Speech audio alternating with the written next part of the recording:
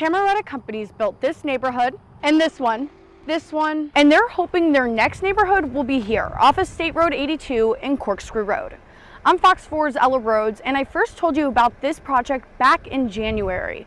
Now, as it moves forward, some people say it's going to hurt the animals that live here. I met with the Conservancy of Southwest Florida in January when they protested against the Kingston development and the wetlands permit they needed from the DEP. I think that there are ways to develop in Lee County that, to support the growth that is coming in without damaging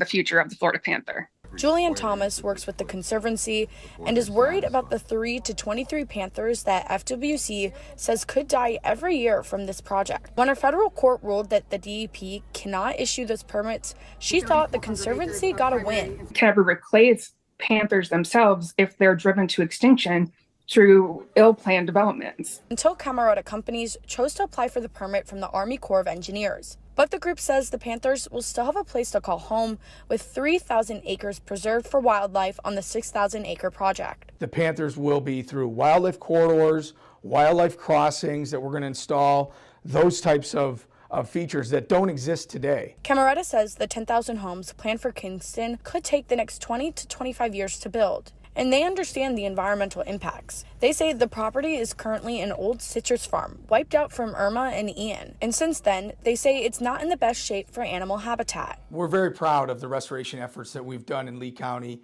and Southwest Florida. We take a lot of pride in the environmental efforts that we've been able to achieve. FWC's website shows a panther hasn't died in Lee County since 2022. But with only 230 panthers left, the Conservancy of Southwest Florida are determined to protect the endangered species. Camerata Companies hopes to hear on the status of their new permit in the next few months. On State Road 82, Ella Rhodes, Fox 4.